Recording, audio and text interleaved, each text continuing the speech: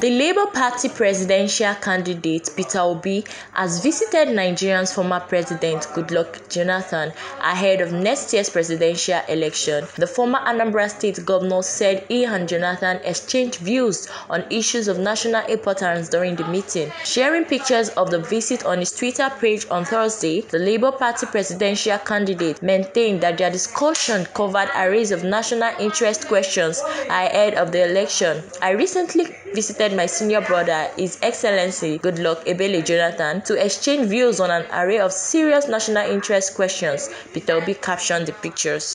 The Joint Admission and Matriculation Board (JAMB) has asked for total financial autonomy and removal from the annual national budgetary allocation. JAMB Registrar Professor Ishaq Oloyede made the call while appearing before the House of Representatives Committee on Finance on the Medium-Term Expenditure Framework on Wednesday, September 14th.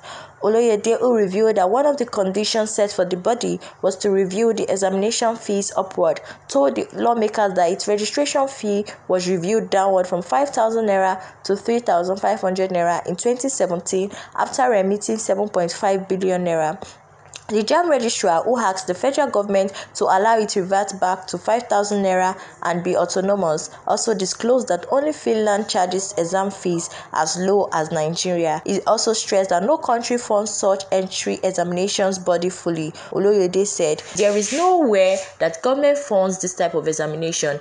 They actually provide some support for the institution because students pay some token as registration fees, and from it, they bear the responsibility of salaries and provide some succors.